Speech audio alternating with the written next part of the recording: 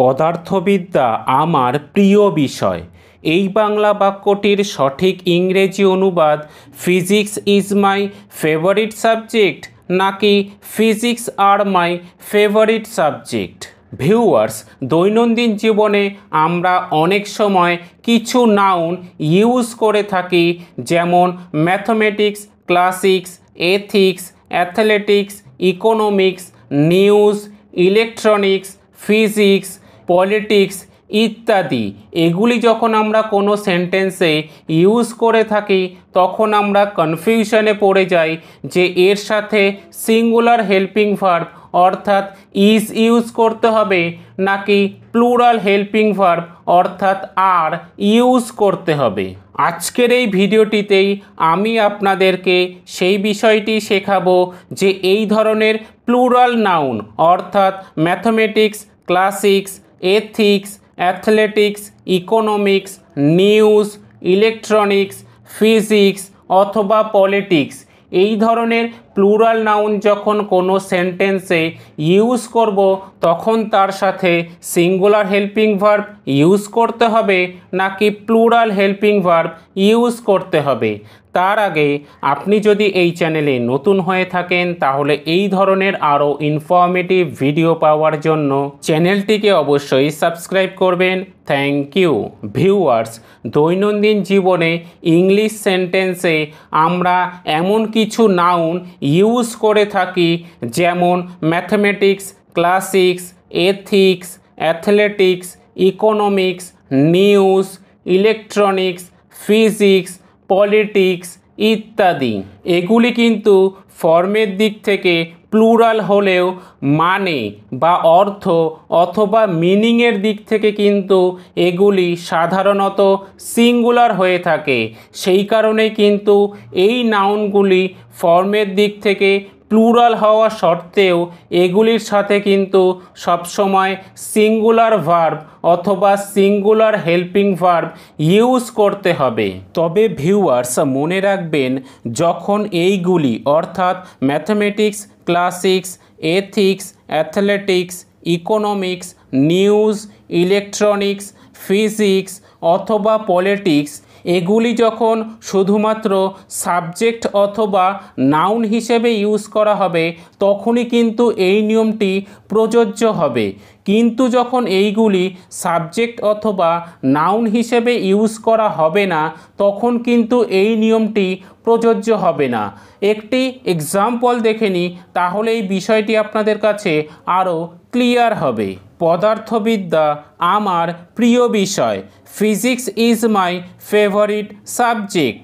Viewers, এখানে পদার্থবিদ্যা বা ফিজিক্স একটি নাউন বা সাবজেক্ট হিসেবে ইউজ করা হয়েছে, সেই কারণেই কিন্তু ফিজিক্স এরপরে সিঙ্গুলার হেল্পিং ভার্ব অর্থাৎ ইজ ইউজ করা হয়েছে। কিন্তু যদি এই বাংলা বাক্যটিকে এভাবে বলি, পদার্থবিদ্যা সম্পর্কে তার দৃষ্টিভঙ্গি অতিমাত্রায় সরল। His views on physics R overlay simplistic.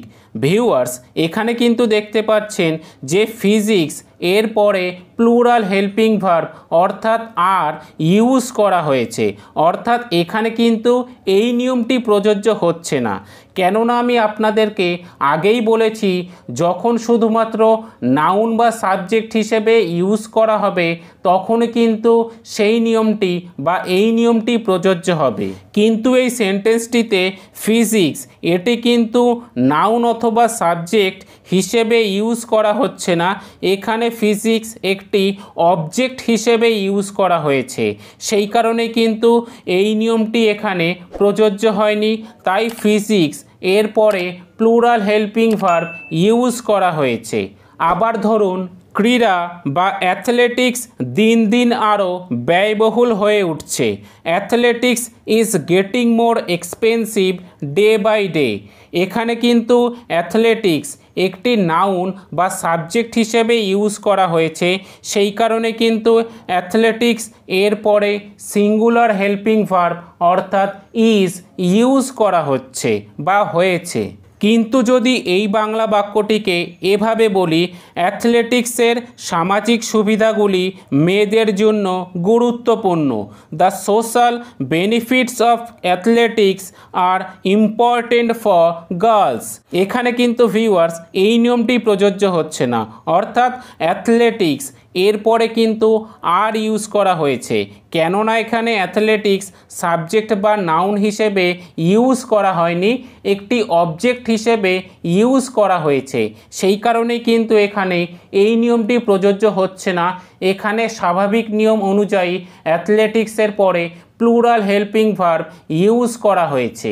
Viewers, আশা করি এই পার্থক্যটা আপনারা বুঝতে পেরেছেন। তাহলে এই ধরনের আরও কিছু এক্সাম্পলস দেখে নেওয়া যাক। গণিত হলো একটি আকর্ষণীয় অথবা মজাদার বিষয়। Mathematics is an interesting subject.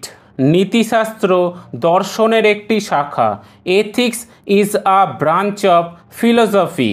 অর্থনীতি একটি সঠিক বা যথাযথ বিজ্ঞান ছিল না। Economics was not an exact science. খবরটি আমাদের সবার জন্য বিধ্বস্তকারী বা বিধ্বংসী ছিল। The news was devastating to all of us.